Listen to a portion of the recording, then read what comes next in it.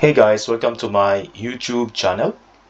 This video I'm going to show you how to do a data partition in AppSheet. If you have thousands of rows in your Google Sheet and you feel that it's getting slow, so maybe it's time to do a data partition for that. So in this example, it has 5,000 rows in it, and I wanted to partition this table into different city. So this table composed of two cities, and it has New York and London. So what I will do is I wanted the user just to select which city they wanted to see, and that is the only thing that the AppSheet will display. So this is not a security filter, this is another way of scaling your app. So I already partitioned it in the Google Sheet. So I have here the older properties, and I have here the New York. What I did is just a simple filter here, which is city is equals to New York, and it's all displays all the New York here, and it has around 2,800. Same goes with London. It has around 2,200 rows. So the thing in data partition, make sure that the table structure and the column structures is the same. For example, here in this properties, so I have two columns.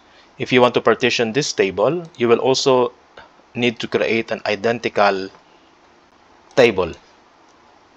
Okay, but you don't need to upload this partition data in AppSheet. You just need to upload this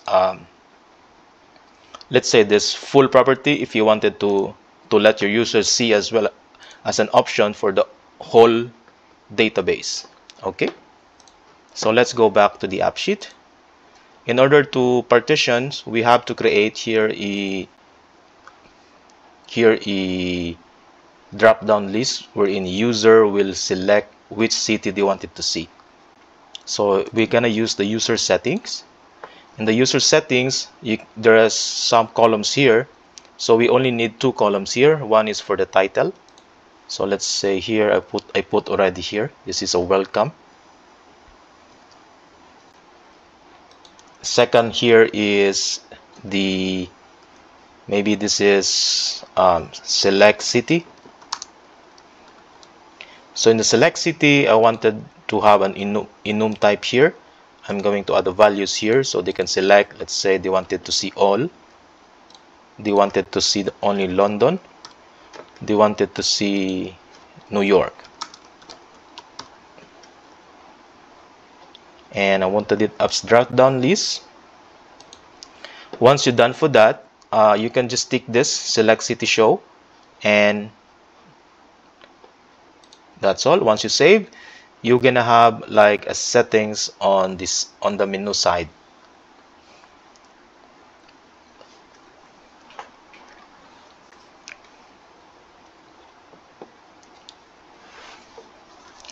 And then if you're using user setting, you can set your options. Let's say in the UX side, there is what we called in the data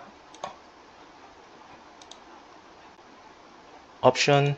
Yes, the starting view, you can select, let's say, user settings, so you can do that. Okay, if you go on the side, you can see a settings here. So we have now a drop down for which city do you want it to see, and you can also customize that by changing this, the icon. So let's say I'm going to use this, and you can also change the name.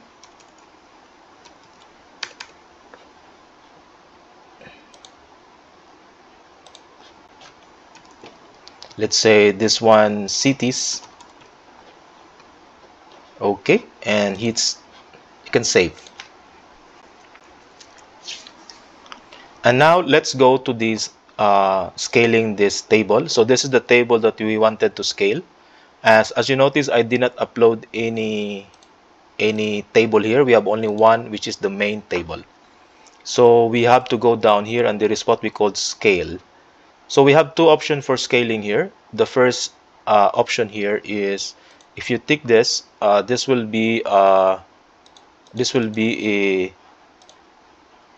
This will be a settings for partition. So here, the partition will be coming from different data source. Let's say you have the database in, you have another database, or you have another sheets which is not attached to these. In short, you can browse more data and attach any data here, and then you can just label that one. So since our example is not like that, our example is it stays in one sheets and it has different tab. So what you're gonna do is to use the second one here. So as you can see here, there is also like an information here. So the first one is the data is divided into many spreadsheet files or table source. So in short, you have different table source. So, and the second one is the data is divided into many worksheet or identical column structures. So it should be, in this case, this is the example. So if your table is arranged like this, so you will choose the second option. So let's use the second option, and we're gonna add a partition. So in the partition, so we have a drop down here, all. So all. So this is the partition name. I mean the user will select all, then which table they wanted to see. So they wanted to see is, we already have this, which is the whole table. So this is the table name. This is the, okay. Then when user select London, which table you wanted to load. So we're gonna use, oops, sorry, not this. We'll use the second one here. Okay. So here, so the setting will be user settings. So what is the column name there? It's a select city, so you have to put here in the partition expression user settings. Then you can add this, and if the user select all, so which table you wanted to load. So we're gonna load the properties, so which is this table. If the user select London, we're gonna load the London. Then New York, we will also select New York. Okay, so this is the expression, partition expression formula. You can just use this if you are using the user settings. You can also use by user email. So if you can also have like a table, which is if the email is like this, these are all the drop downs that they have. So it's up to you, you can customize it.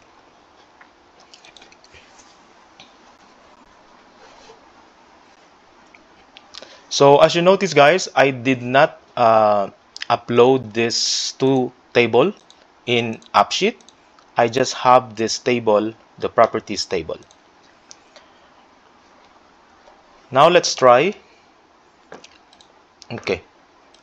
So now we have a cities option here for drop down. Now they can select which city they wanted to see. Let's say I want to see the New York. Once you save, you will see, they will see only all New York. They wanted to see the London, they can also change it. As you notice, I did not add this table in AppSheet. Nothing. Alright. I'm going to select all. I will see all. So this is how you partition your data or your spreadsheet in AppSheet. If you learned something in this video, don't forget to subscribe or comment if you have any questions. Thank you so much for watching, and see you next time in my next video.